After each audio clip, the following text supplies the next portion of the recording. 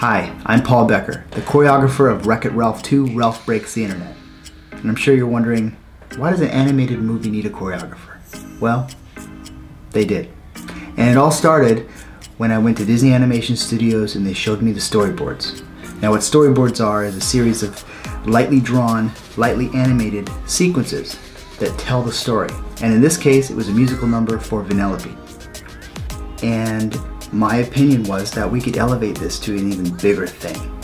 So that's when the work started. And I redesigned all the choreography for the boards. To the swings today, flawless car ballet. What can it be? Could you bore or something? So what I did was, I filmed that rehearsal. I edited it together to match the boards exactly frame for frame. And then I presented it to the directors. They had notes.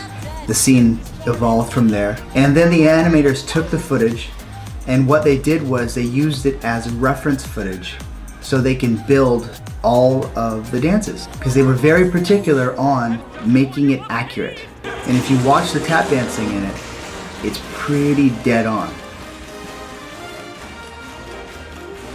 And once all that's complete, it's now time for the sound design. So we went to Lucas Ranch to work with John Roche at Skywalker Studios. When I hear tap dancing, I think of the typical, hearing the dancing on the marble, hearing the taps, hearing them really just out on their own. But of course, this routine is not unlike La La Land, where it's going to be on vehicles.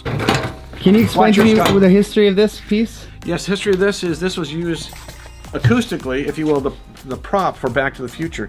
So anytime Doc Brown or anybody had their hands on it, whatever, this is what we used. Doesn't look like it, but we did. So anytime the door opened, the door closed, yep. Anything? That's right. Great. That's the DeLorean right there. It was very difficult to balance in the car doors, and it wasn't making clear sounds because it was indenting. So what we did was we put the tap shoes on our hands, and we recreated all of the sounds, frame by frame, with our hands and tap shoes. And we got it.